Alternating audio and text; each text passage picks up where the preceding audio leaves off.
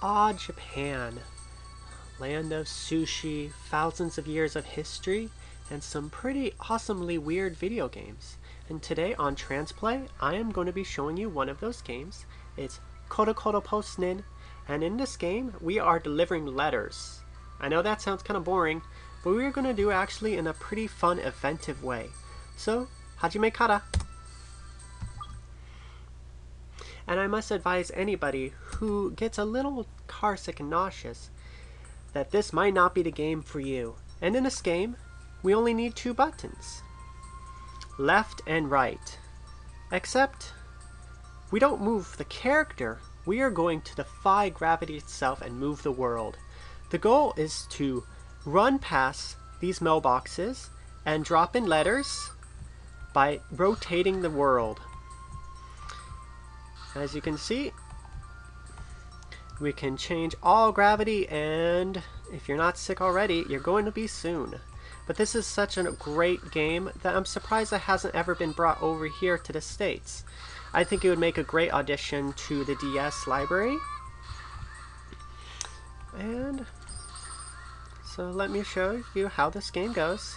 So I'm running around delivering letters. So far it's pretty easy, just like most puzzle games. You start out, it's like when you start out Tetris, you're on level 1, you're like, how, this game's so easy. Then you start to get to level 10, 11, and you start to see where the challenge is. So early on, we're first just learning out the game mechanics, we're running around, and better get used to the sound. This is pretty much the only sounds in the entire game. Her collecting coins and saying that phrase over and over again. So your main enemy here is the time limit. We want to deliver all the letters before the time limit is up, and we have a handy little map that shows us where the mailboxes are that we need to get to. So we have one more left. Get that right there. And there we go. On to level 3. So far, not that hard. But soon we'll be coming up to some obstacles that will impede your path and take off time limit, which you realize every second starts to count towards the later levels.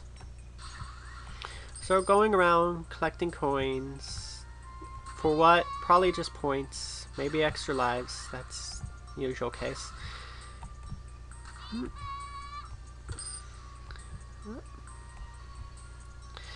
And good luck, kitties. Come on. Don't know what it's for, but it's one of those things you just have to get.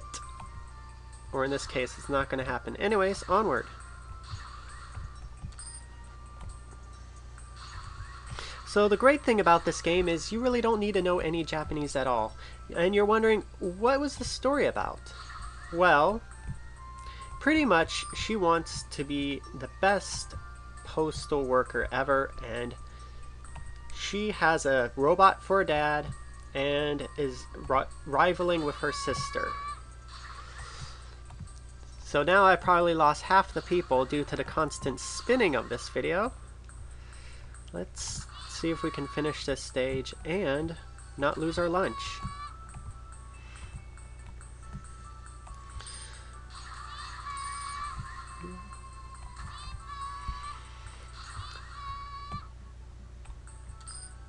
Yeah, this is pretty much the game. Oh, 10 more seconds. Let's see if we can make it there in time.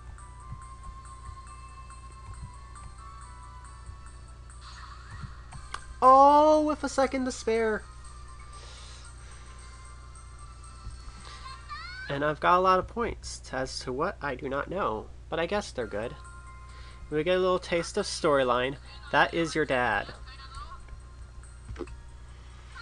And there is you.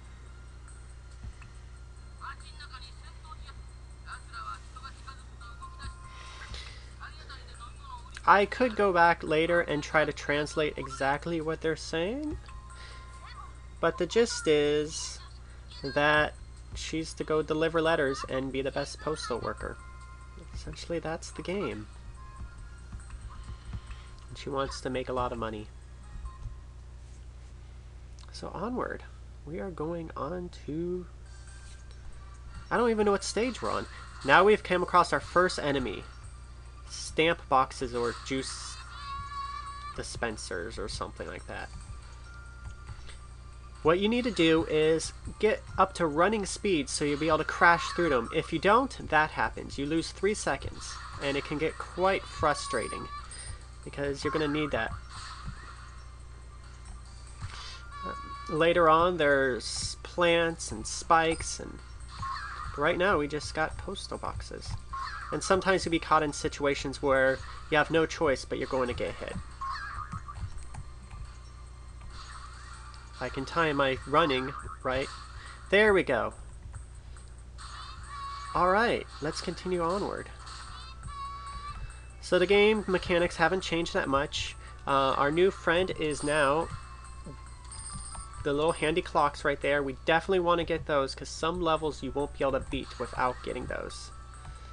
And there's many times you'll be caught in situations where like this, where you're just running around and around and around trying your hardest and you have no clue why you're not getting it. That's okay. We made it on to the next level. Excellent. So I highly advise this game. I think it would be a great addition to the DS, but usually what you need the DS for is when you are traveling, going on car trips. Sure, let's save. That would be great. And imagine making car sickness with this game. Yeah, maybe this wouldn't be a good idea to port this game onto the DS. So, that's the end of part 1, and I will continue further on with this game. So, definitely check out this game. It's called KoroKoro Postnin, and have fun, everybody.